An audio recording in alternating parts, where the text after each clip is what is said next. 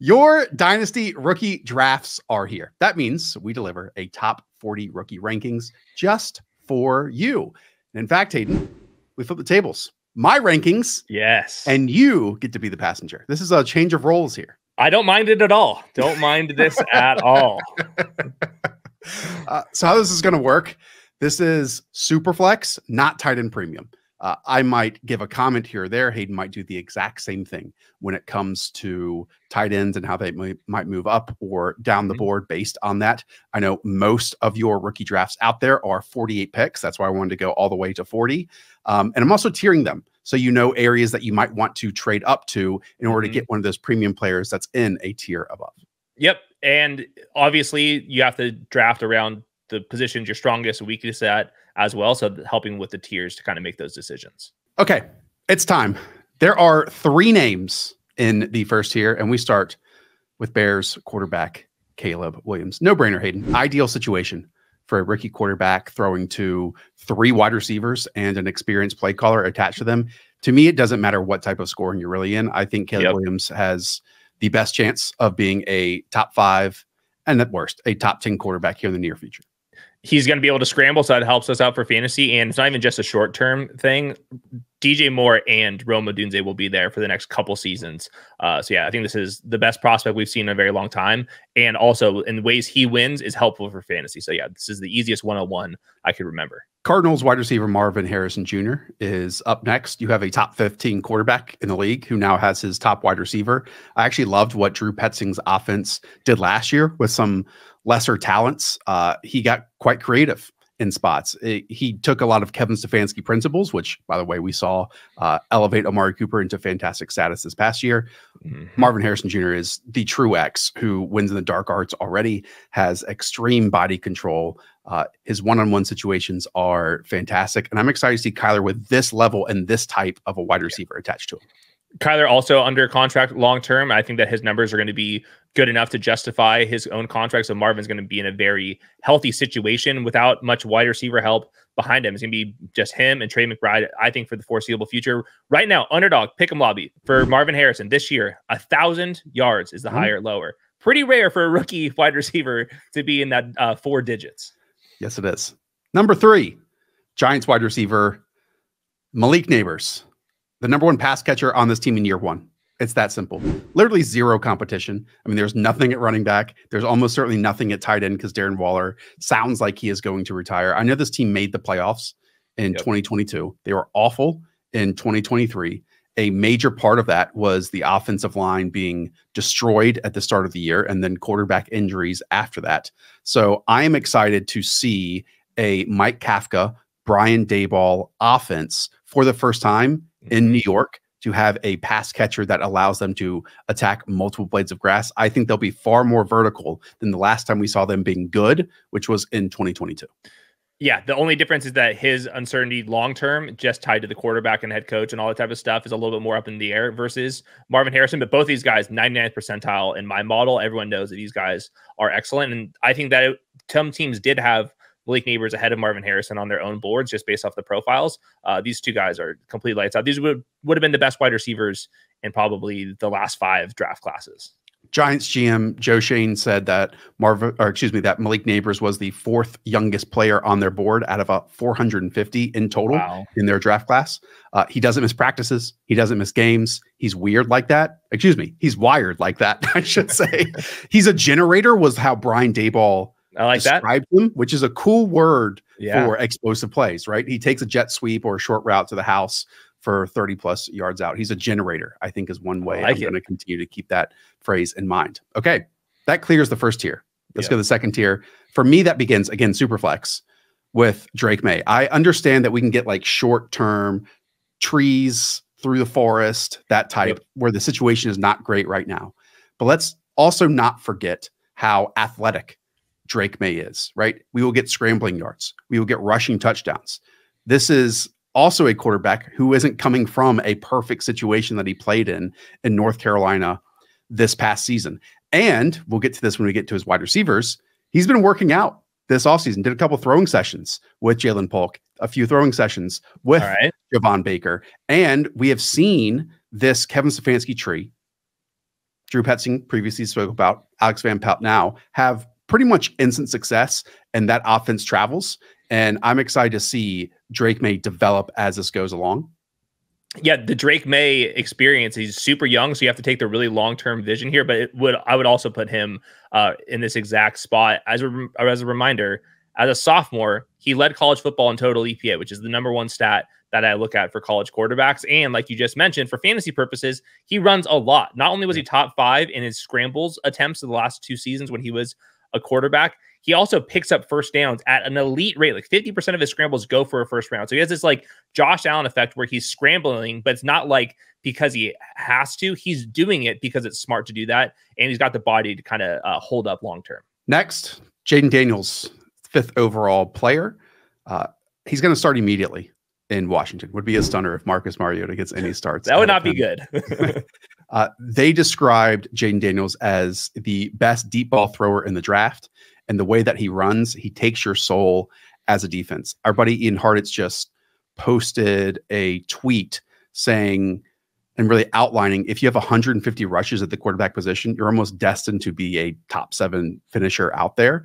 150 rushes would be fascinating to see with Jaden Daniels' style, because his rushing upside is going to be awesome, but it's different than a bunch of other quarterbacks out there. Like, I would almost ascribe it from a scrambling standpoint closer to Justin Fields than I would as Lamar Jackson. You know, Justin Fields, it's almost all or nothing.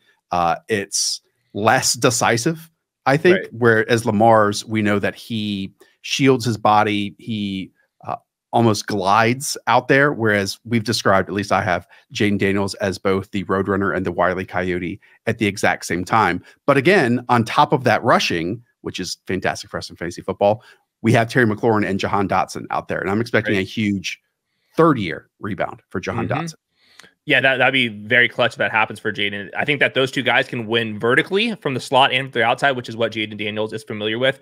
I am with you that he's closer to Fields than Lamar Jackson in terms of pressure as well, how he absorbs that. Lamar Jackson's been pretty good at that historically. Justin Fields has been not a starter because of that. We'll see where Jaden Daniels kind of slides into that. He was successful against pressure because he would just run for a 60-yard touchdown. We'll see if that's as likely to do in the NFL, but for fantasy purposes, even if he is a little bit up and down as a passer, we know that he's just going to be picking up first downs with his legs. And like Ian said, that's more or less the only thing that matters at the position. I am actually somewhat less concerned, while it still is a concern, about the middle of the field numbers that he threw at LSU, because I think that offense could operate just like the Philadelphia Eagles offense did, where you have these outside burners that when they get one-on-one situations that you can create a bit more often in LSU, that you just take advantage of that, especially where he's able to throw the ball. I mean, their passing offense was built around the strengths of his game. I am more concerned about his plan versus pressure, as you outlined. I mean, 51% of his pressures ended in a pass. Like, that is unreal numbers that we just do not see, you know? And so that is an interesting translation to me that I do have a bit wary of. Let's put it that way. I will say he also was like #2 or #3 all time in total EPA this last year. It's like him and Joe Burrow. Obviously, it helps to have Malik Neighbors, and we'll get to Brian Thomas in a second, but he is a very high upside prospect as well, especially for fantasy. So I have the 5th pick in my Dynasty League. I'm very happy to have one of these 5 guys. This is like a pretty rare quarterback class on top of the 2 wide receivers we just mentioned. Well, the tier continues. JJ McCarthy is next for me. Again, keep in mind, this is Superflex. He's coming from an NFL system into an NFL system. You know, he will play this year, in my opinion. This is an offense that will actually throw more than his offense did at the college level, you know, proportionally, when you think about it, statistically, percentage-wise. And that gets me excited, because when you looked at where JJ McCarthy was at his best in college, it was throwing over the middle of the field into those tight windows, but it was also in those 3rd and 5+ situations. Well, we can translate that same 3rd and 5, 3rd and 7, 3rd and 12 scenarios that he had at the college level into first and 15, or 2nd and 11, or 2nd and 8. And I guarantee you, what we have seen with Kevin O'Connell, especially this past season, when you're going from Kirk Cousins to Joshua Dobbs to Jaron Hall to Nick Mullins, he changed his offense in ways to incorporate that team's or that player's strengths. JJ McCarthy is far more talented than the final 3 that we talked about. I'm excited for him to fit this offense with, at least Justin Jefferson and Jordan Addison healthy, plus other players like Aaron Jones and TJ Hawkinson.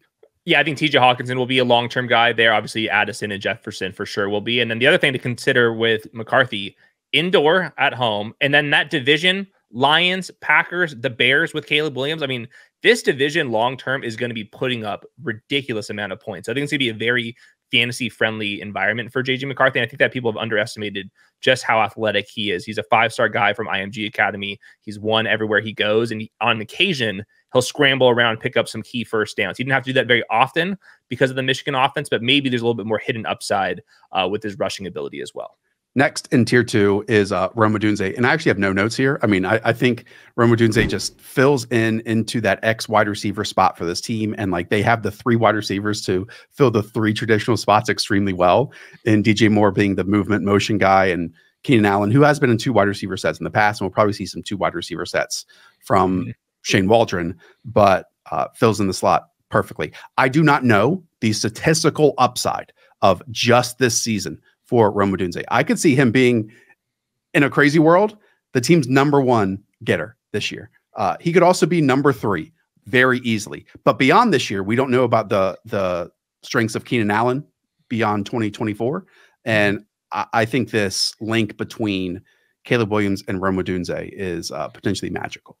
Underdog Fantasy Pick'em Lobby has Rome Odunze at 750 yards for this rookie season, which seems about right. It's definitely a tier 2 below both Malik Neighbors and Marvin Harrison, which I think is justified based off of the rookie quarterback. We think Caleb's going to be very good, but a lot of mouse fees. Keenan Allen, 1-year deal. I'm not expecting him to be a part of the plans long-term. We'll see if that's the case. So hopefully we don't get a full JSN season like we had when he was dealing with DK Metcalf and Tyler Lockett. The difference between JSN and Rome Odunze to me as prospects is pretty substantial. Do you think I should have him either in the top tier with those other wide receivers, or do you think I should have him at the top of this list behind them? If I was going to be adjusting the tiers, I think that you can make a case that Drake May and Jaden Daniels should go up a tier with the other guys. But yeah, I think if it's Jaden Daniels versus Rome Odunze, I think just look at your own roster. I think these guys are very highly rated. Rome Odunze will be a stud long-term. I think JJ McCarthy will be too. So if you're really desperate for quarterbacks, I would not blame you if you went with one of the top guys. If you're set there, then I think that you can definitely take Rome Odunze.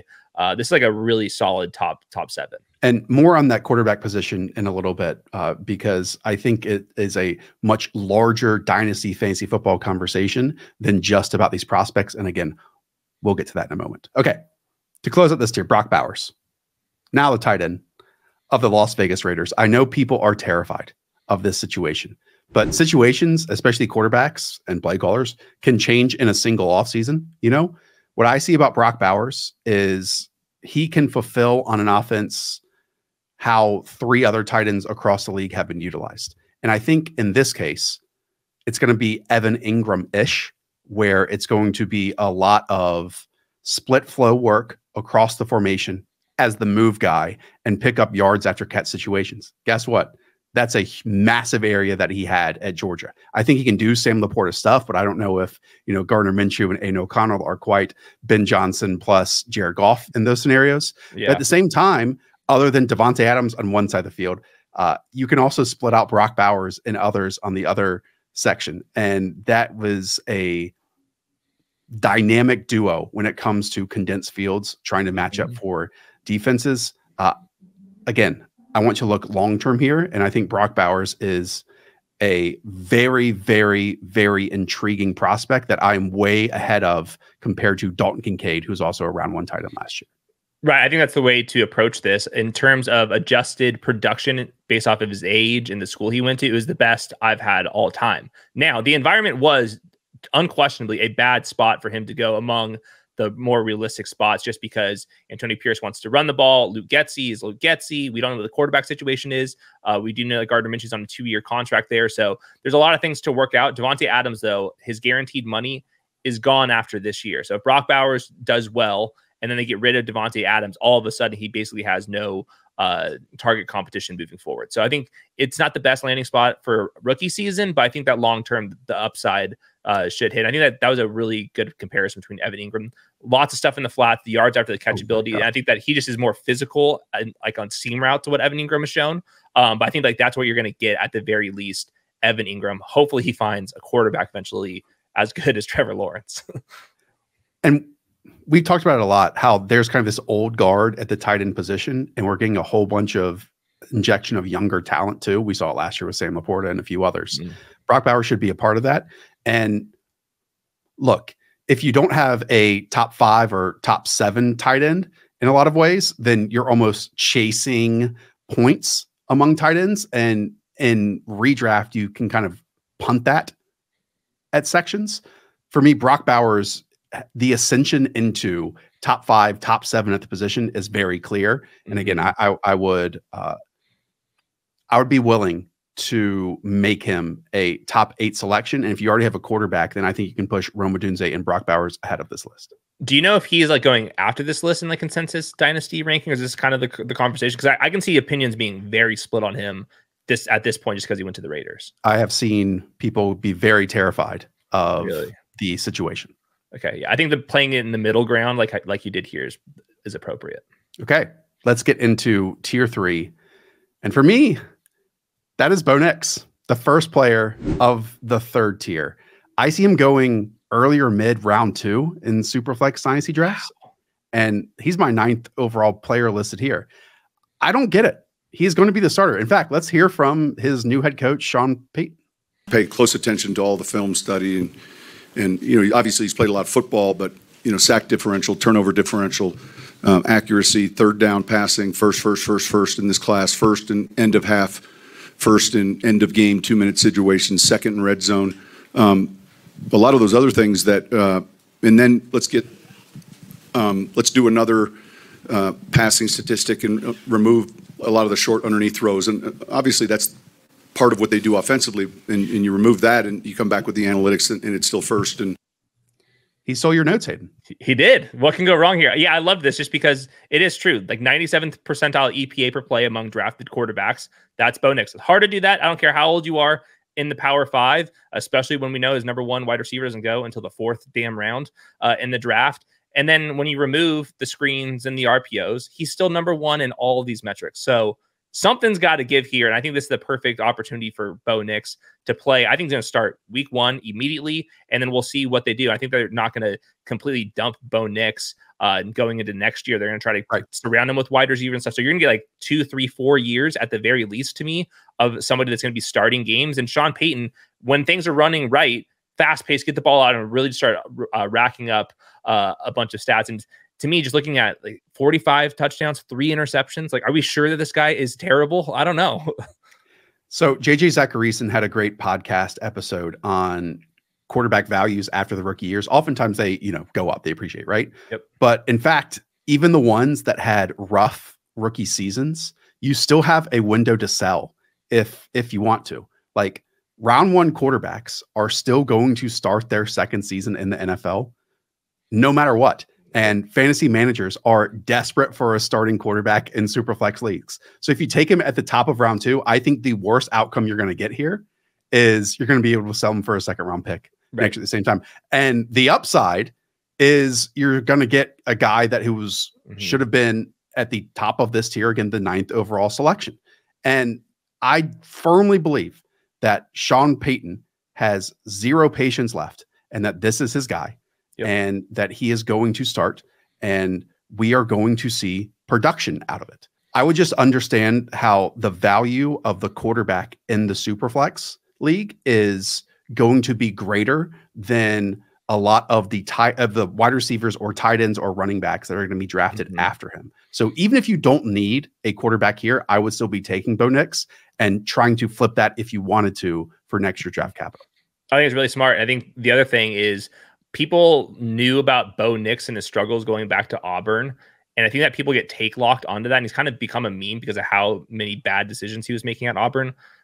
Those completely evaporated for 2 seasons in an offense that was not like completely littered with 1st round talent like some of the other quarterbacks on this list. So in terms of the production profile, and I think that he's a little bit better of an athlete than people want to give him credit for as well. I think this is like a lights out pick to make on top of just him retaining the value long term.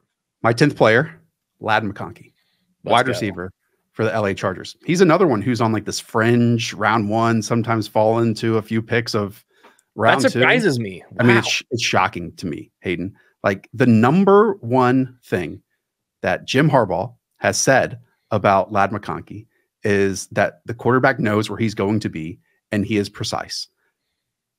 Who else can you say that on the Chargers wide receiver roster that is locked in beyond this season? No one. I mean, to me, he instantly comes in and he's the best wide receiver on the team.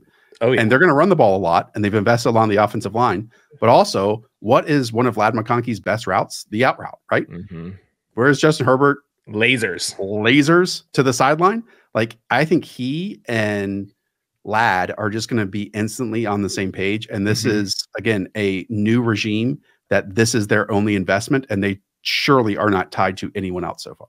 And it's probably going to be a regime that's not going to completely go back to the well, drafting more and more wide receivers, especially because Ladd's profile, he can win deep from the outside and then can go kick into the slot and go with like the classic option routes, slant routes, those type of things as well. So he just might be their chess piece for many, many years to come. And I know it's not the same exact offense, but like Keenan Allen finished 7th overall in fantasy points last year, 31st overall the year prior to that as Justin Herbert's number one guy. So I'm shocked. I don't even know what the case would be against Ladd McConkey to not have him in this tier. I guess it would just be kind of size paired with his injury history. Production, but all these guys, question is production too. And Hayden, I would refer those people to Ladd McConkey had to do the dirty work, so Brock Bowers could get a lot of the easy work. To be honest, like Bowers had 30 screens back in last season. Ladd McConkey had 7 in 2022. Both had 21, but Bowers had 50 slot targets compared to just 25. For Ladd McConkey, again, this is a true inside-outside player who's going to be out there. Like, I also think maybe the same people were attached to Quentin Johnson last year. And if you're utilizing and thinking of Quentin Johnston when drafting Ladd McConkey, then that is an incredible addiction to the bit. It really is. Also, by the way, number 1 in EPA per target, Ladd McConkey last year in the Georgia offense. Come on. He plays with no fat in his game. I mean, his movements are so intentional. Yeah. Like 4.4 speed too. I also think it's funny where I see like Roman Wilson's statistics and metrics highlighted, and then Ladd McConkey's pushed down when those are now counterintuitive. When Ladd McConkey is in the offense where Roman Wilson had all of those numbers with a quarterback that is better and is going to be the primary passing target in that same environment. So like, hey, let's just shove it in this direction for Ladd and not think of it with Roman anymore. Also, think about the guys he made get out of there. Adonai Mitchell, see you later. Jermaine Burton, scared to compete. All these guys couldn't sniff Ladd McConkey's jock. He was the guy that all the Charger scouts targeted. They said he was a starter level grade. Guess what? He's going to be a starter unless injuries hit him. It's that simple. It's that simple. Okay. My 11th is Brian Thomas, the wide receiver for the Jacksonville Jaguars. How they put it is that he is going to see more coverages, different defenses in the NFL. And those are the things as coaches we will scheme him up for. It's pretty easy to see what he did at LSU, and we'll get him in here to see what he can do in our offense. So Hayden, to me, that says we know that he can run hitches. We know he can run goes. That might be the early stuff that we get him in on, but we're going to see how he bends, how he creates separation in his routes. I guess the big question is, this team runs some multiple tight end sets. Is that going to be Christian Kirk and certainly Gabriel Davis? And when they go into 3 wide receiver sets, like how early can Brian Thomas crack like in every single down roll? I wouldn't be surprised if that's as a rookie. We'll see. I think that you and I viewed him slightly differently. I thought that there's a little bit more potential in it, like creating some branches to his route tree, but that's a little bit of a development. So we'll see how quickly that happens. Gabe Davis hasn't really concerned me. I know that Gabe Davis is going to be on the field a ton, but I think there's a chance that Brian Thomas is too good to remove himself from 2 wide receiver sets, even if he's not quite as good of a blocker as Gabe Davis. So I think kind of depends, like Ladd McConkey versus Brian Thomas. Like to me, that could be like half PPR versus full PPR between the two of them. But I think that his upside, like this is still a hell of a tier. Yeah. It's interesting. This team, I think, knows how to utilize their talents quite well, despite what happened to Calvin Ridley last year, because he was kind of forced into that. And they signed Gabriel Davis. Again, this is just my opinion, to be the downfield X stuck along the sideline to kind of create more space underneath.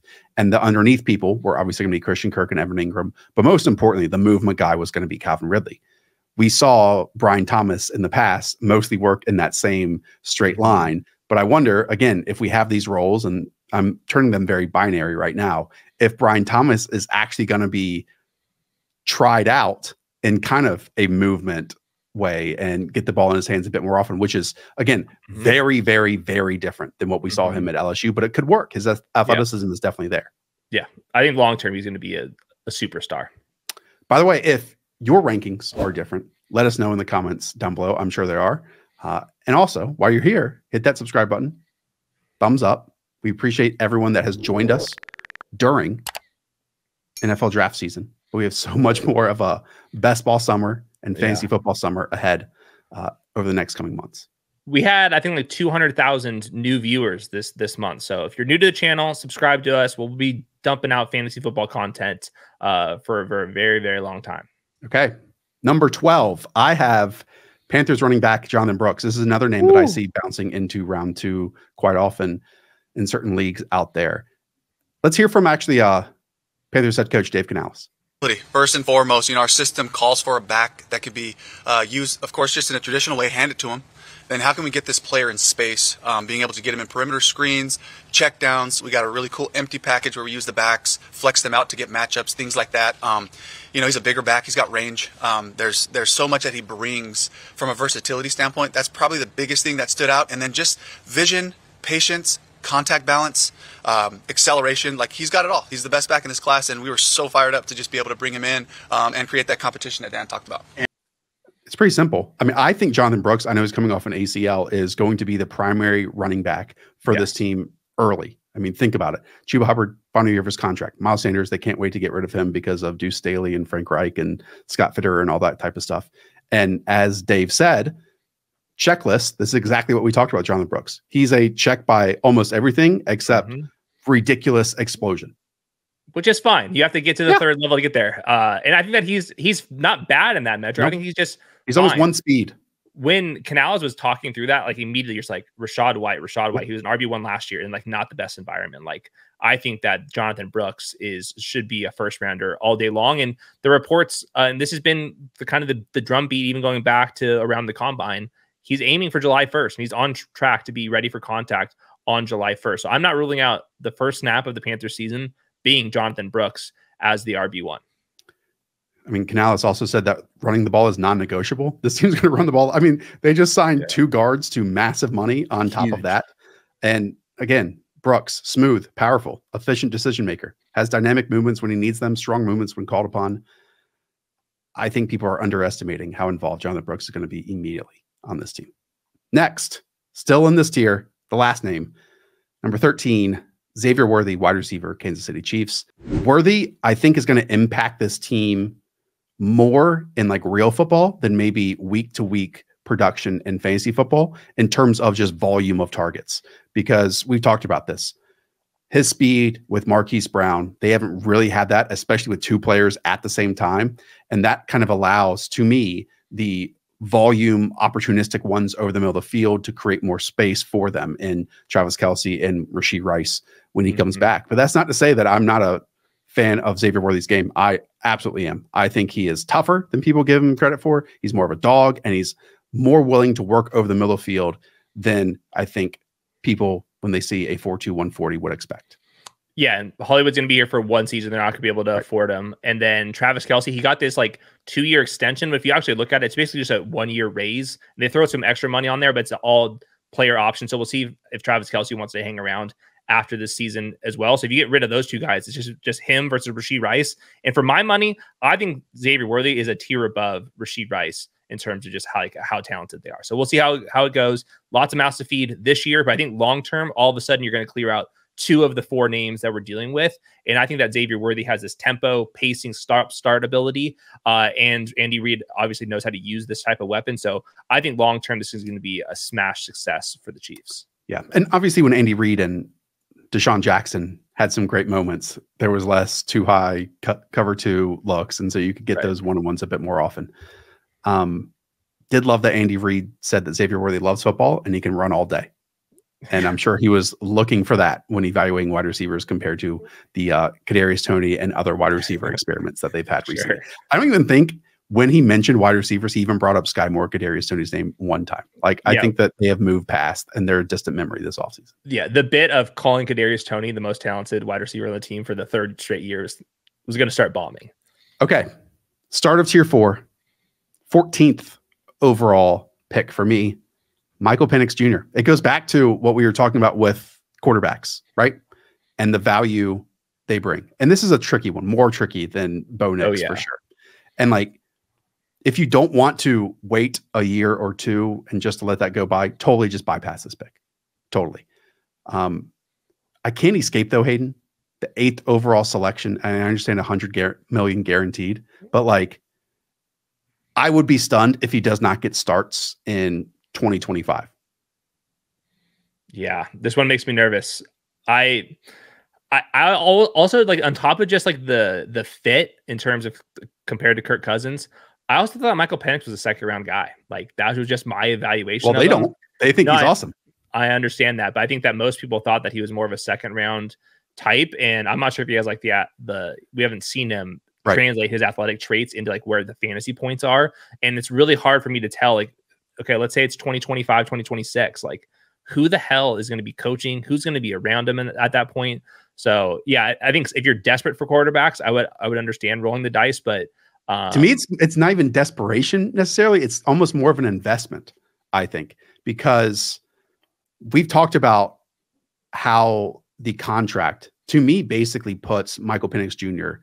as a starter in 2026, right? So like that is the target. Stuff can happen in between there when Michael Penix gets starts or just balls out in the preseason, like he's almost certainly going to be the starter in preseason games this year. And I want to add, every single player we're going to talk about after this has like at least one flaw, if not more than that. And again, I think in super flex drafts, if Michael Penix does not play this year, and if you are set at quarterback, I think someone's going to have in their mind, because they're desperate, of, oh, I can invest in Michael Penix in the 2025 offseason because then I'm going to have a starter the next year. So again, you're going to have to spend, and I've seen him go late 2nd round, maybe a late to mid 2nd round pick here for, again, earlier picks the following year, or you just keep him. And I think you have a starter in 2026 at the very latest. The other pessimistic angle that I just thought about is what happens if things go sideways the next 2 years and Terry Fontenot's fired, Zach Robinson and Raheem Morris, they're also fired. Then all of a sudden, this new regime's like, why do we care about Michael Penix again? So this is a very complicated one. So we'll see if there's any other names that intrigue me. Well, that is extremely pessimistic for a coach and an offensive coordinator that have not even been on the field at the same time so far. Well, yeah, all of a sudden Arthur gets less patient once the Kirk Cousins experience dries up. We'll see what happens there. My second player in the 4th tier is Panthers wide receiver Xavier Legette. Let's again hear from head coach Dave Canales on how they plan to use him. First of all, just the athletic traits, right? Just like height, weight, speed, 6'1", 221, 4.39, really balanced hands.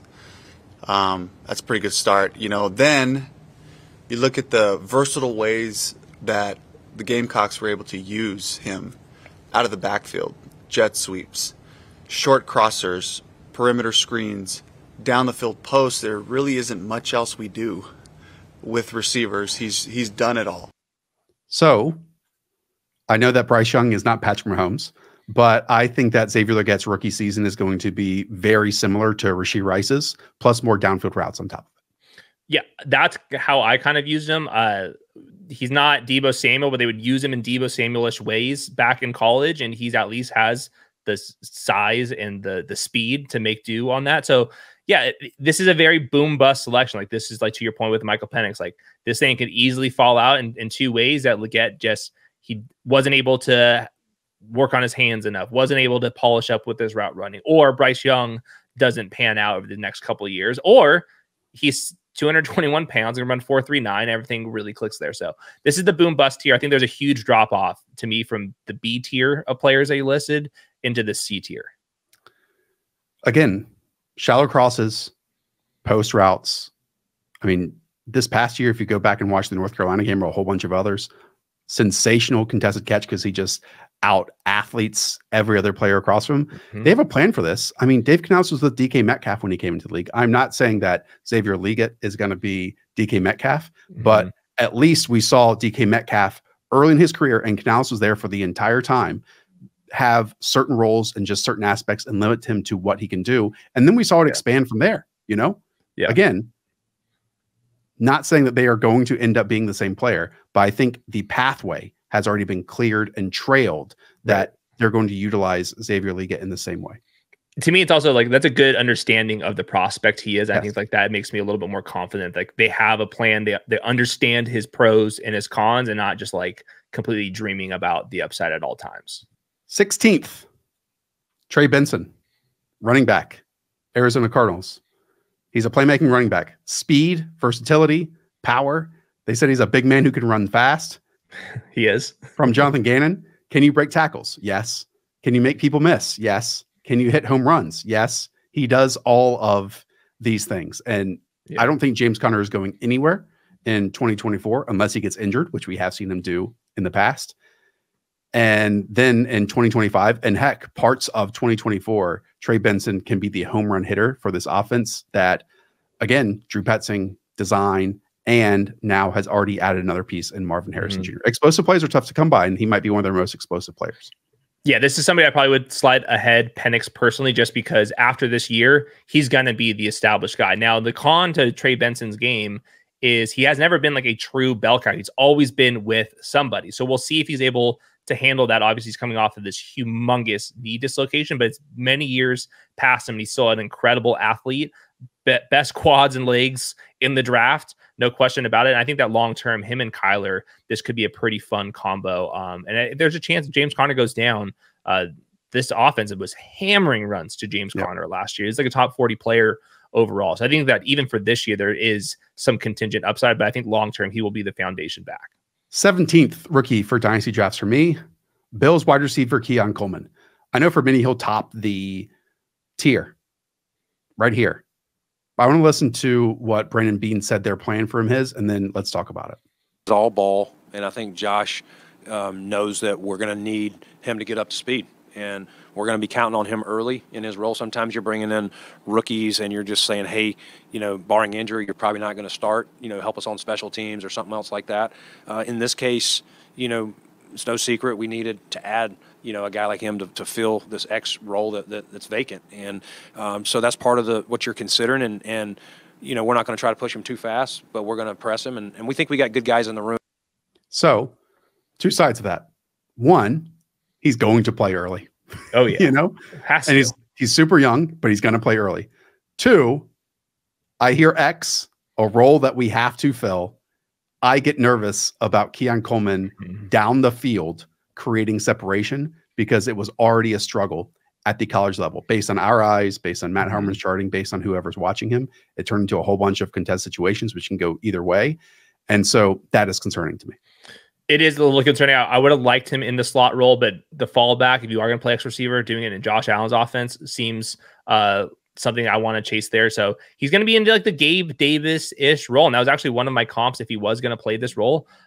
So we'll see how it goes. I think that some of the contested catch stuff with Keon Coleman was a desperation out of the quarterback at Florida State, just heaving up passes that had no business going his way. So we'll see what things look like. All I know is if he does hit, you are going to love Keon Coleman, because what a hell of an interview and character that guy is. So we'll see. And then the fallback, maybe in a year from now when Curtis Samuel's out of there and they've given up on Khalil Shakir, maybe he kicks back inside a little bit more. You are trying to break down an offense that was already broken down this offseason.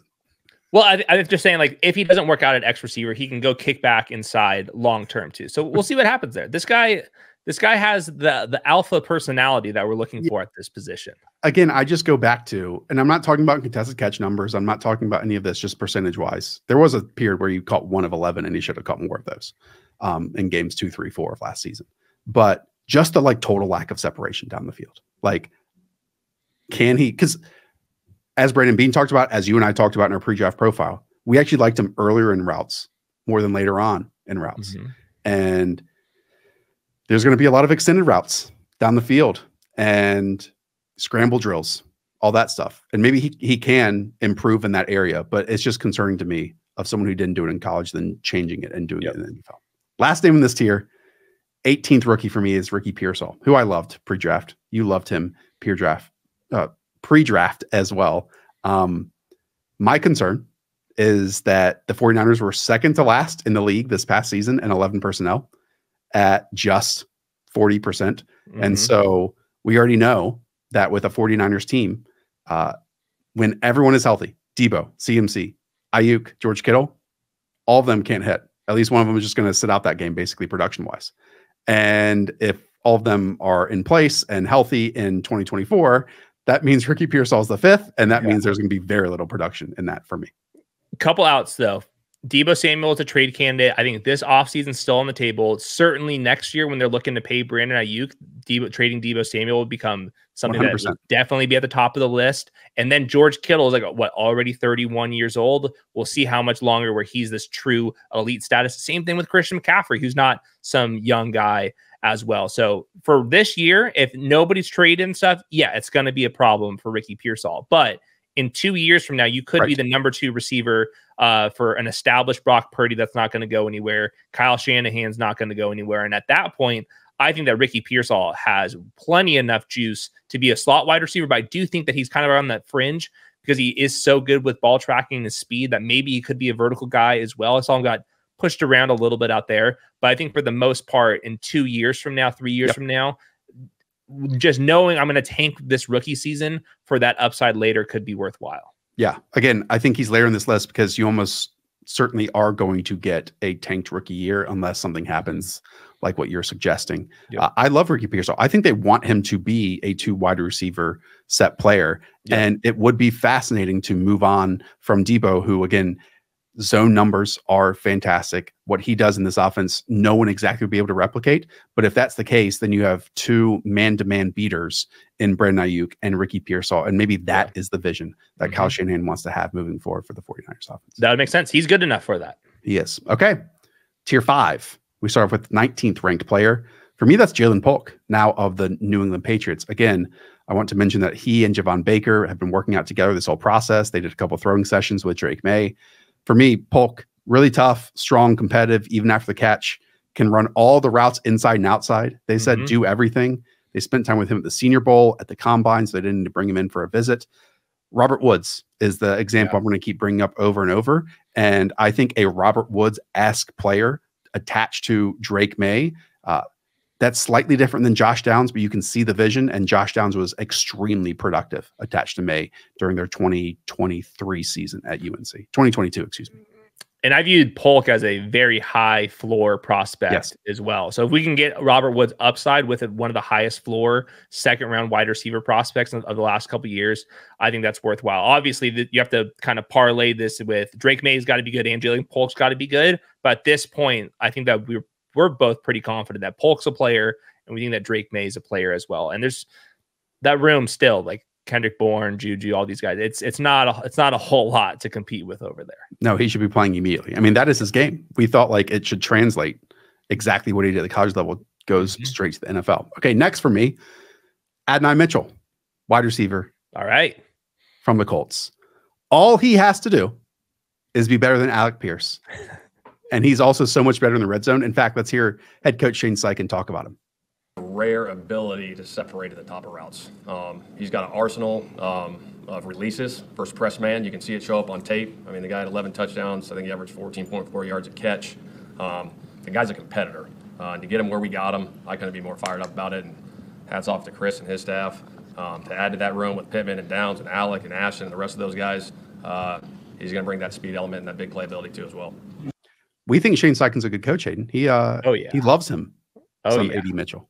I mean, they play really fast, and Anthony Richardson, they know that they want to throw the ball way downfield, and he's the answer. Like Josh Downs can do that at times, Michael Pittman can do that at times, but Adonai Mitchell, that is his bread and butter, is winning down the field. And we've seen it at flashes. The releases are one thing. The ability to break out of his breaks is another thing. That maybe there's a guy that can turn into a true number one, somebody that could be the first read on RPOs once he kind of gets more established and Michael Pittman kind of phases out of this offense. So boom bust, just because he's a first round guy that went round 2, we can see where this slope could end up at. But the peak of Adonai Mitchell to me would be better than Ricky Pearsall, Xavier Legette, and Jalen Polk in this type of tier. So you're kind of paying for it. And I think that there's enough volume in this offense because Shane Steichen wants to play so fast, where even if he is the number 2 behind Michael Pittman for the first couple of years, that still could be enough, especially in half PPR. I forgot this, but Reggie Wayne is their wide receivers coach. They believe Reggie Wayne's a great match for him to help him kind of acclimate to the NFL. And I love this. They're not expecting him to be Superman right away. We've talked about a bunch of receivers that have to be the primary or secondary option.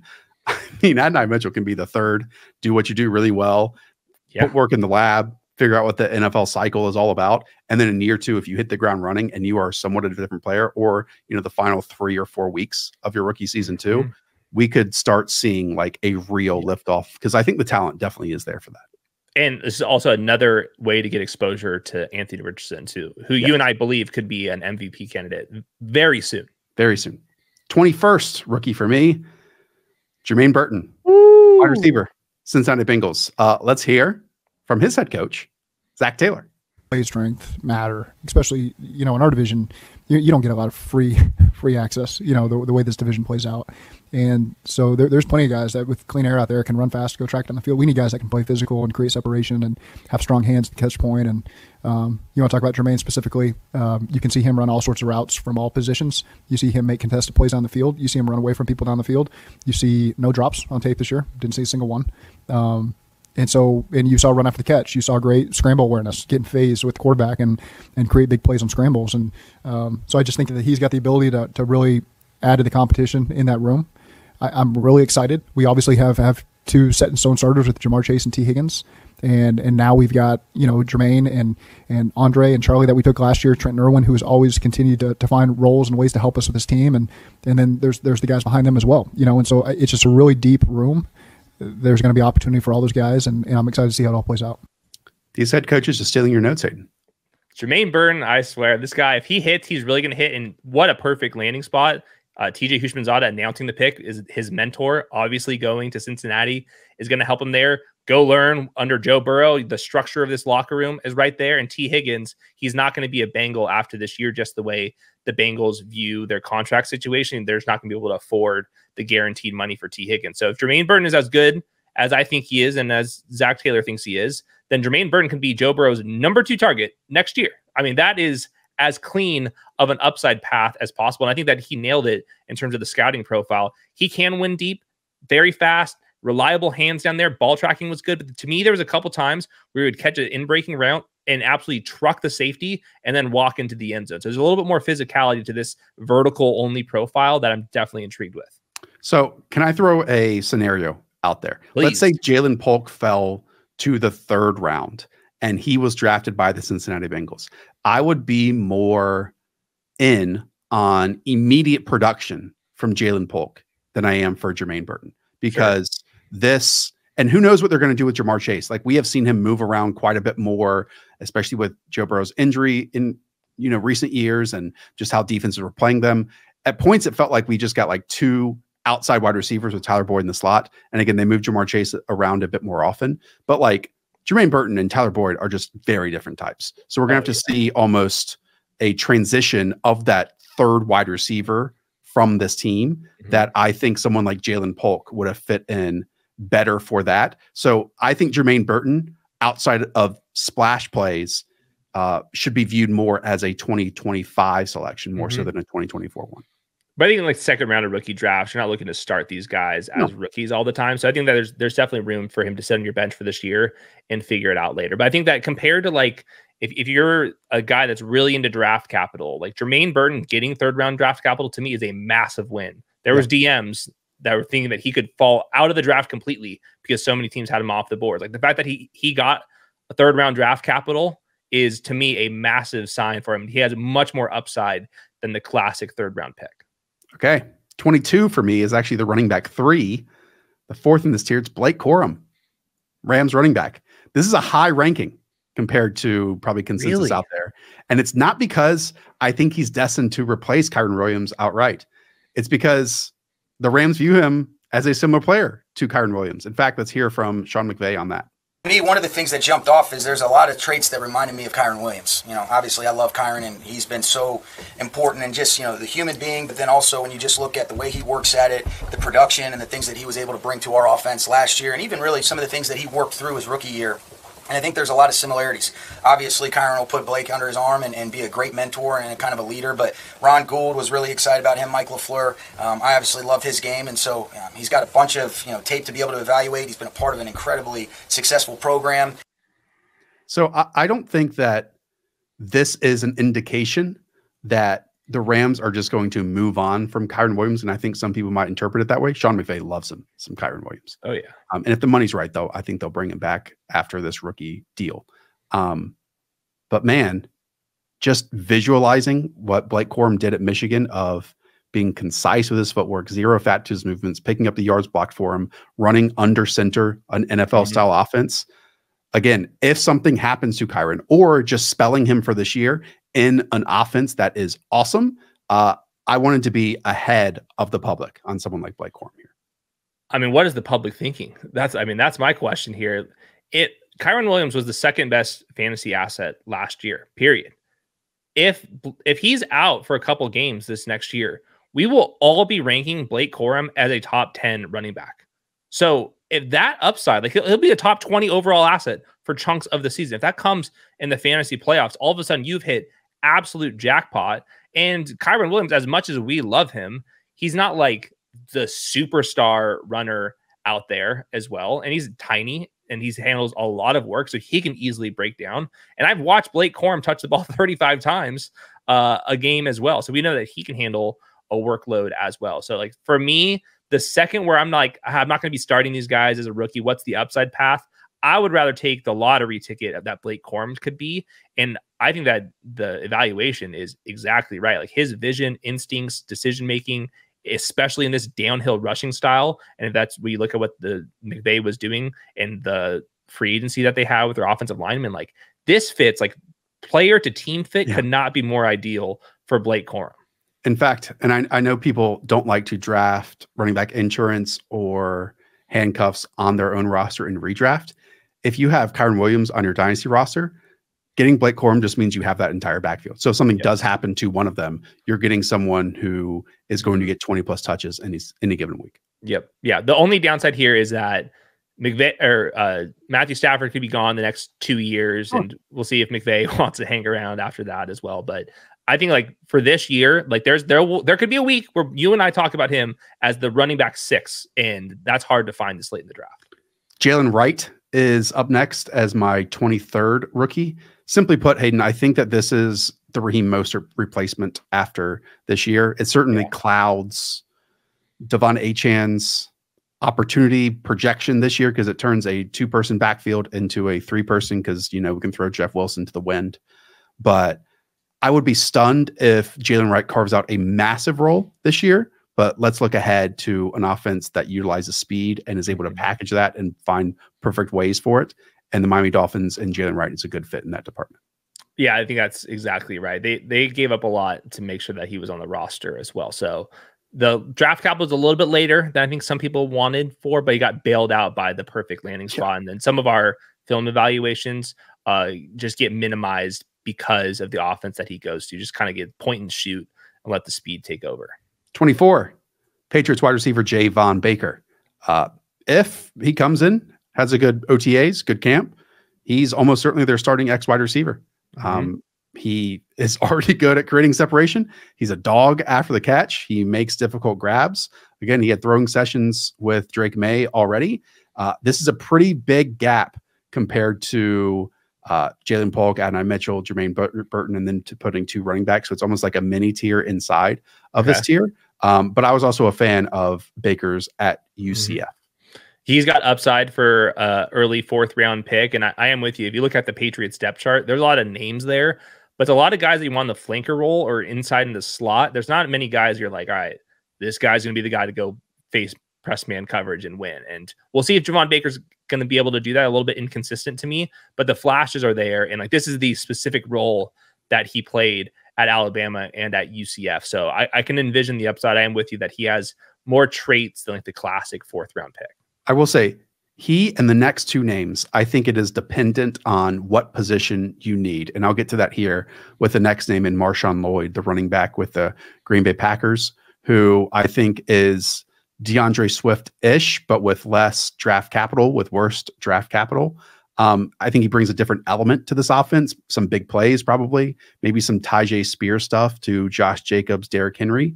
What are your thoughts here? Because the Packers gave so much to Josh Jacobs, even when they had Aaron Jones. So they're obviously committed to him at a high level, but Marshawn Lloyd brings a totally different element than like AJ Dillon or really any other back that they've had on this roster.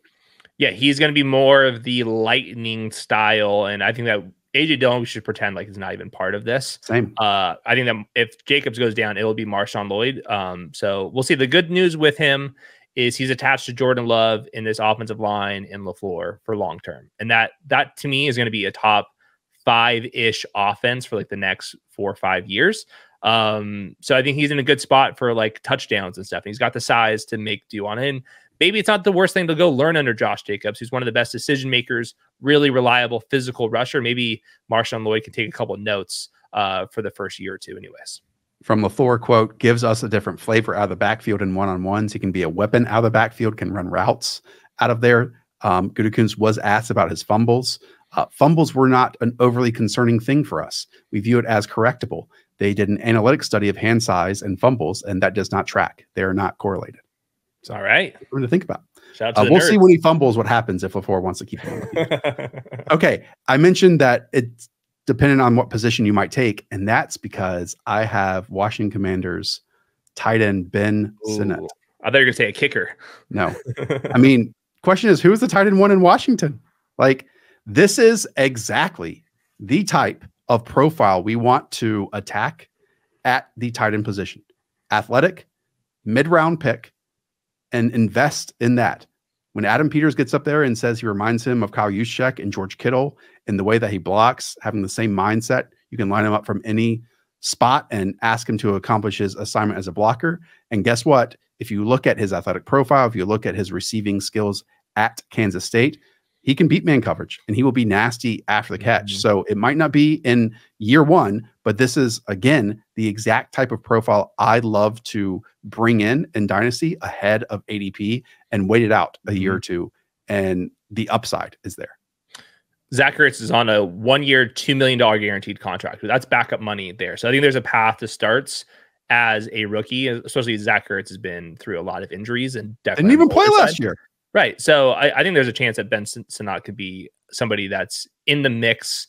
I just did my best ball rankings, which are live on Underdog Network, and he's in my late round tight end, like aggressive tier in the 170s. So not in the redraft leagues, but in like a little bit of a deeper league. I think that he's like straight up draftable this year. And yeah, production's there, athleticism there, almost like Kyle Juszczyk fullbacky vibes. I'm not sure if that's the number 34 jersey and like the way that they would kind of leak him out of the backfield, but he's kind of got this like creativity to his game. So hopefully Cliff Kingsbury is the one to unlock it. Okay. 2 more names on this tier. Troy Franklin is 27th for me. I was not the biggest fan of Troy Franklin at Oregon. I thought he really struggled in tight window targets, struggled in working through contact in his routes, struggled with physicality. The NFL agreed. I mean, I still think he was more valuable than a 4th round pick. I think the Broncos kind of mentioned that they had a 2nd round grade on him. It does help that Sean Payton's going to utilize him as more of a Z, more of a movement guy, as a vertical player. But I also think like that is quite different than a team viewing him as like a secondary piece of the passing game and spending a 2nd round draft capital on him. Yeah, I would also throw in his hands and ball tracking was pretty hit and miss, which is very key for this position. So he's really young and he was still very productive despite those flaws. So I think that he should have gone late 2nd, 3rd round, somewhere in there. But the 4th round draft capital makes them where if he's not kind of balling out, he cannot see the field very often. There's Josh Reynolds, Cortland Sutton, Marvin Mims, Tim Patrick. Like those aren't like incredible names, but I would not be surprised if he didn't see the field immediately. And remember, they traded up for Marvin Mims, so I don't think it's very good. But last year with earlier draft capital, I think they're going to be kind of competing for the same role. Like it's undersized guys running fast as you can downfield. This might shock you, but Troy Franklin's going ahead of a whole bunch of names before this. People are sticking to pre-draft evaluations more so than what they have in the past. I think just can't do that. Can't do it. Got to make some adjustments. Real quick, I should have said this earlier. Best Ball Mania is here. Oh my goodness. Drafting is here. It's in the app. It's in the lobby right now. If you've never played Best Ball, now is the time to do so. Producer Weave's going to throw a map on the screen. If you're in one of these yellow states and you've never played Best Ball before, you've only heard about it, you're like, what is this? Well, get in right now. Now is the time to do it. Click the link in the description. We will match a portion of your deposit that you put in so you can start drafting and then draft for the entire summer, because it's going to be an enjoyable venture for you. I got to hit on a couple more notes with it. Best Ball Mania, $15 million in total prizes. First place gets $1.5 million. Very flat payout structure, which is very popular. We got a lot of good notes with that. We also have a $500 entry tournament called the Big Dog, which is $1 million tournament. And then the Eliminator, which is a very fun. You get eliminated every single week, depending on how you finish all the way through the end. So it's a fantastic sweat out there, and more different contest types are coming. It's a big priority for us. More contest variety, price points. So right now we have a $10 tournament, a $25 tournament, a $500 tournament.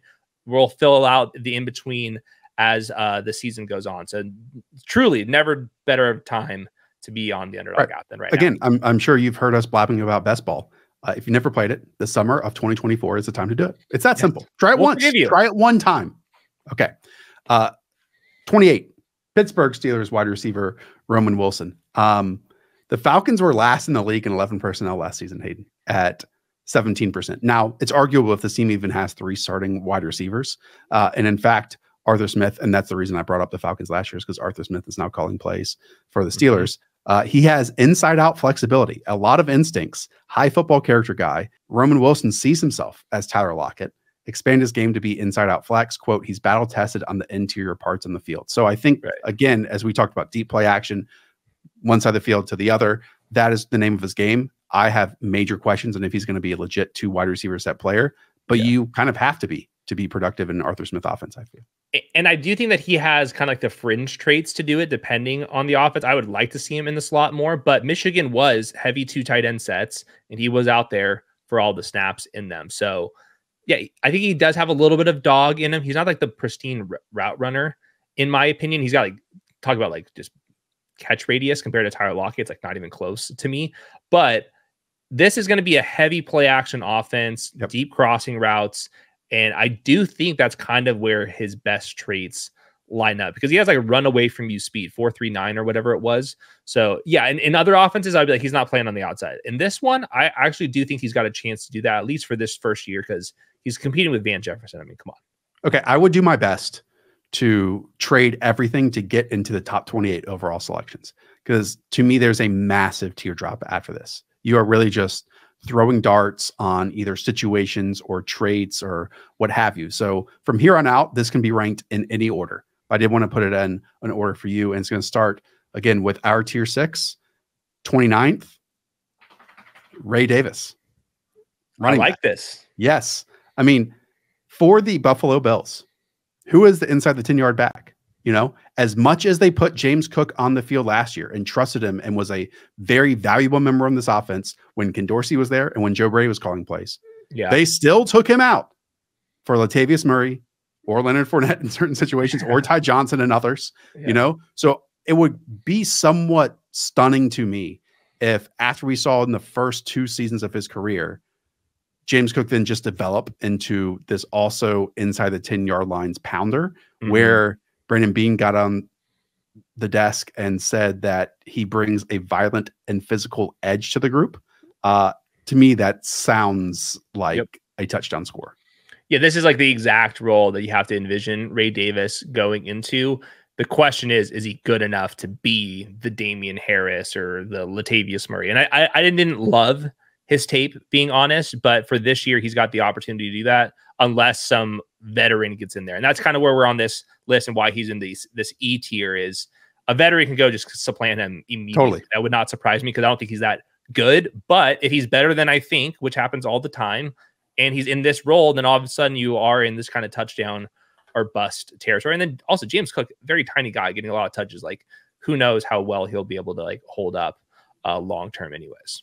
Yeah, I was even just looking some running back free agents out there. Yeah, there's other guys that would get cut. Jordan Mason. Or if Kareem Hunt goes to this team, then Ray Davis, we can knock him down a few. But we'll see. Yeah. The available running backs right now are... Or if they bring back Latavius. Again, 35-year-old Latavius. Yeah, it's a good point.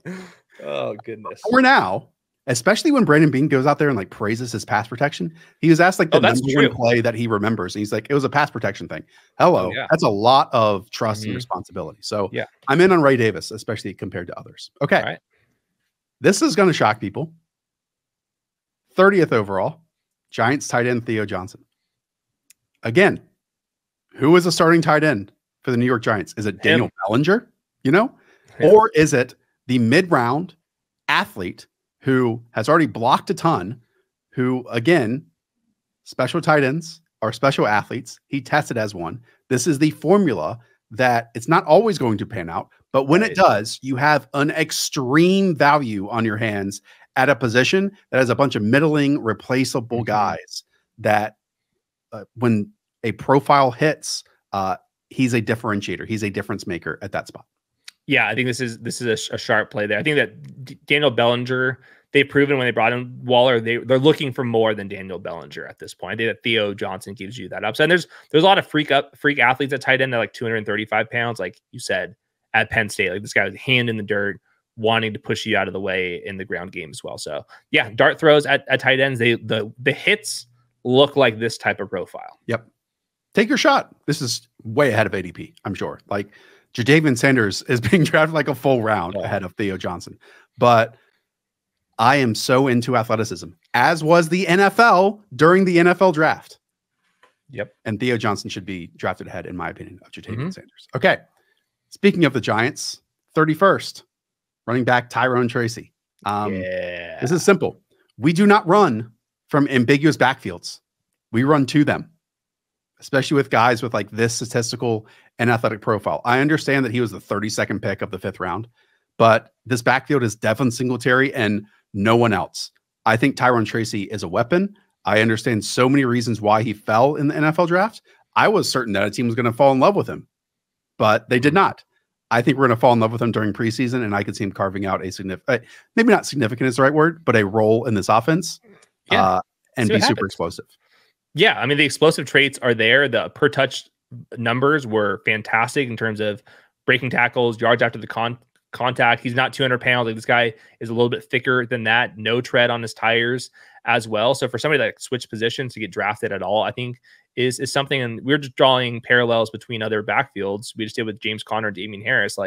There's a little bit of James Cook in the Tyrone Tracy profile. Talking about this coaching I'm taking staff. it a step up from that. But just Brian Daboll has seen this James Cook type be a value, and I think that why not Tyrone Tracy? And like you said, I mean, the depth chart over there in New York City, it's not great. As you said, no tread off his tires, and it was even more versus statistical. When you watch him, you saw the vision, you saw the cutting.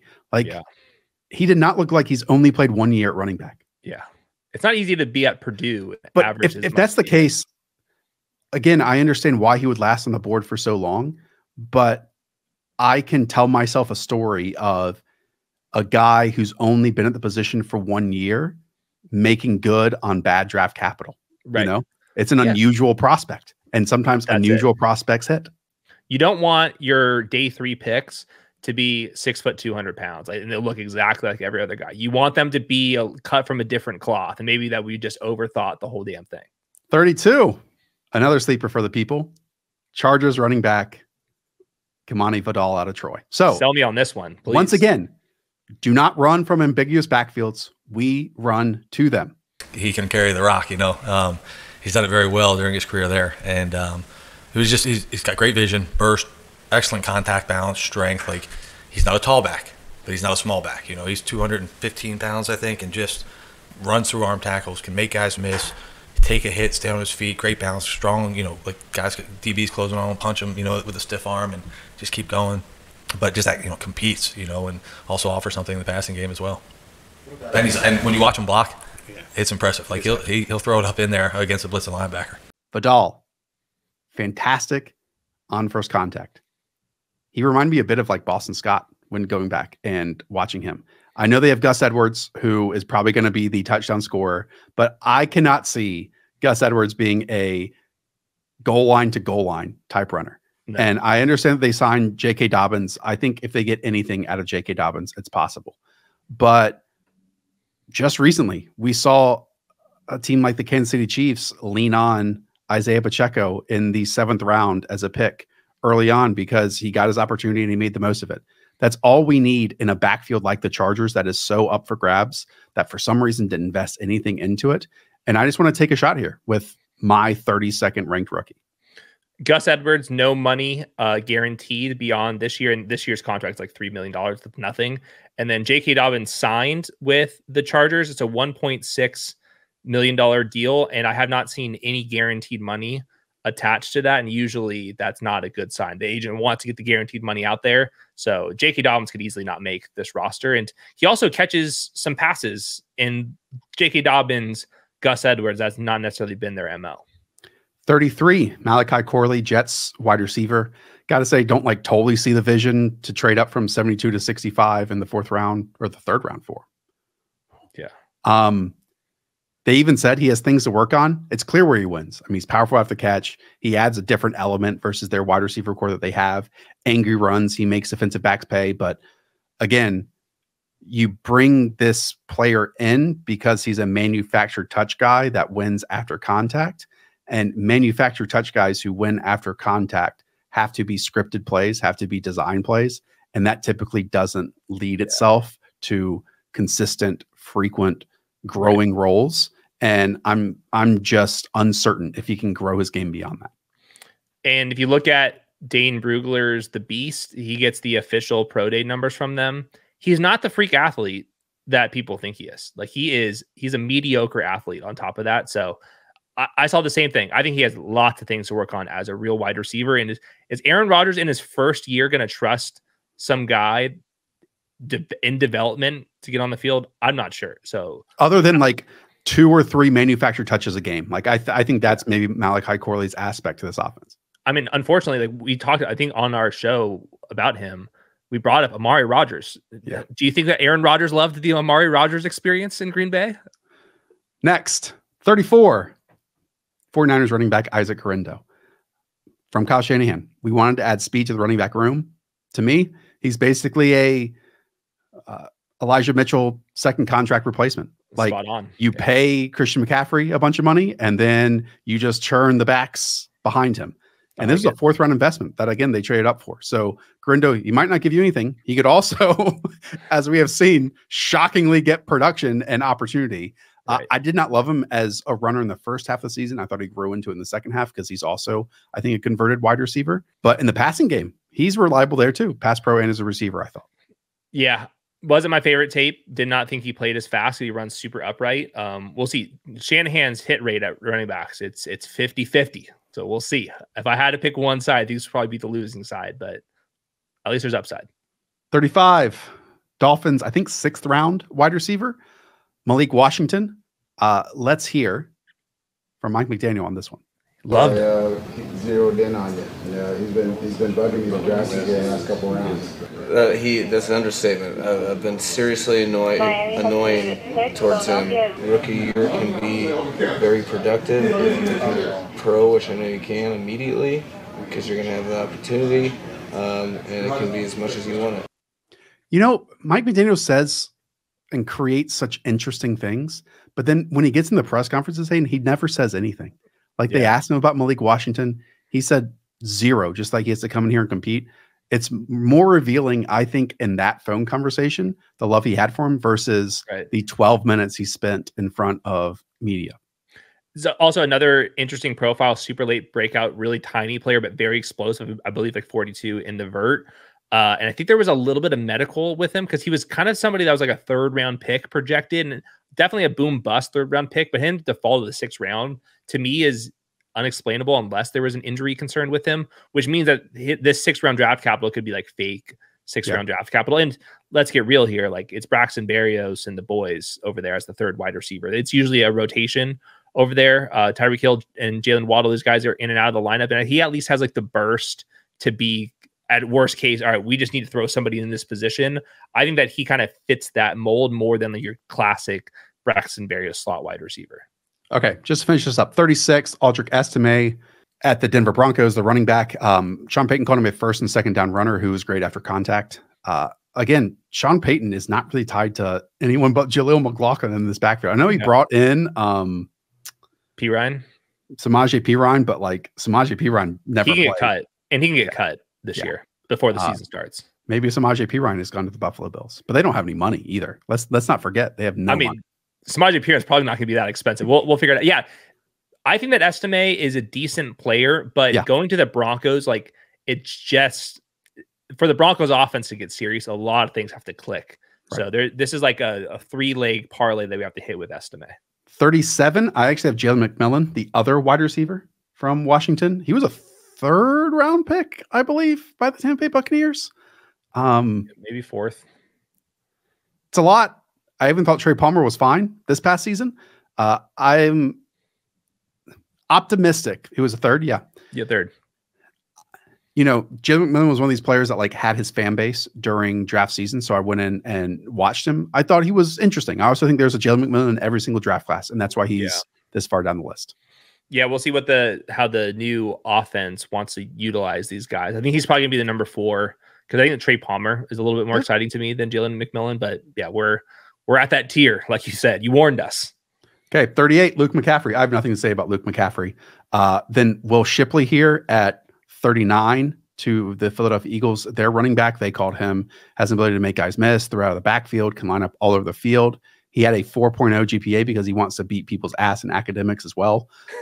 And then they said that. And then I'm closing out with Bucky Irving, running back who's going to displace Chase Edmonds with the Tampa Bay Buccaneers. Right. And then 41, Jatavian Sanders. Again, understand that Jatavian Sanders was the 1st pick of the 4th round and went ahead of another tight end I talked about. But I think he's a super limited athlete who's supposed to win at athletic things at the tight end position. I shouldn't say super limited. I should just say average athlete who's supposed to win at extreme athletic spots at the tight end position. I think he's more, if he gets lucky, he's Dalton Schultz-y. Like, I don't think that he's going to be anything beyond that athletically. I will say Luke McCaffrey. Brevin Jordan. I think Brevin Jordan is a perfect comparison for him. Yeah, he's very productive. We thought he was going to be a better athlete. It really wasn't. Luke McCaffrey, I think, is going to start immediately. Whoa. Who else in the slot? I mean, who else do they have? Like, it sounds crazy, but he put up crazy numbers talking about. I just didn't really like him. Yeah, well, I mean, the Commanders did go in 3rd round with them. There really is just not another. This might be dumb. I think part of it is Adam Peters just spent so much time with Christian McCaffrey. I didn't think about that. Yeah, that he's like, I need to get me one of these. Yeah, and then I thought Will Shipley. If something happens to Saquon Barkley, I think Will Shipley would get a lot of touches. Wow, he's better than Kenny Gainwell. So you want to move Will Shipley higher up this list? I'm sure. Like, you want to put him ahead of like Malachi Corley.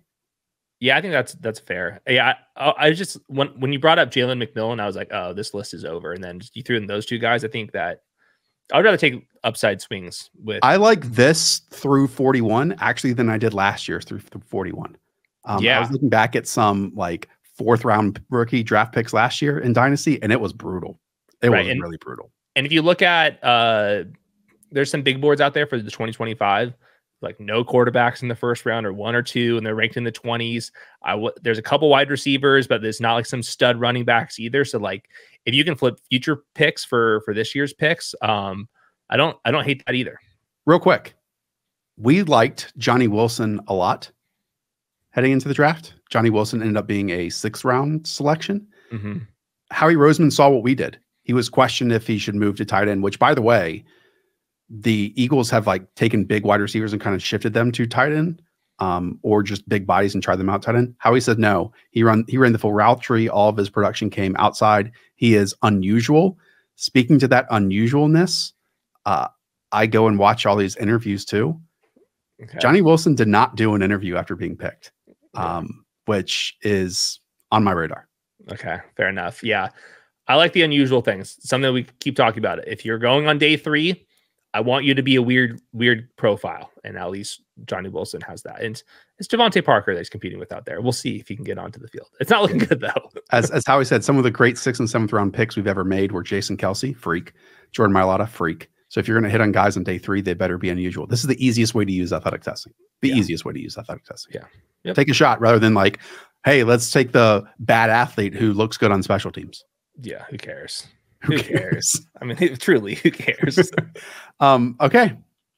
Nicely done, Josh. I did my best. I know I spoke a lot in that one, but no, that was good. This is my homework to put together the top 41. And as you all know, let me know in the comments what you would have changed, which players you ended up with in your draft. I'd love to hear that too. Yeah, I think it's very valuable. You go through, listen to all these press conferences, all these little details, I think really do matter. So very good episode. All right, there it is. We'll be back later on this week with actual rankings for other positions as well. So be on the lookout, hit subscribe, thumbs up. Shout out to producer Weaves. Shout out to Hayden. Talk to y'all soon. See ya.